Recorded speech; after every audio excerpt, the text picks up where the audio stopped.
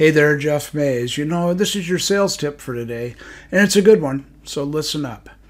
When you're starting out in your business, no matter what kind of sales it is, there's going to be certain things that you're taught to do. And you're going to find a routine, whether it's using a CRM system to follow up or maybe some other system, and you're going to find that everybody is doing it, or most everybody is doing it. What you want to do is find something that you can add on to that that's going to be helpful. Let's say your CRM system is doing everything via email and correspondence through the mail. Let's say that you wanted to be different.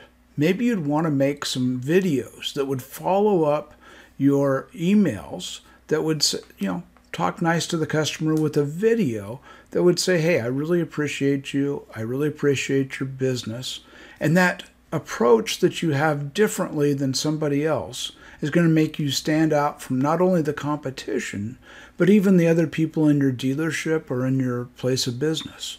Find something different you can do that you can add on to what's required by the business that will make you stand out. It's a great sales tip. I hope you'll take it. I'm Jeff Mays. I'm the sales coach.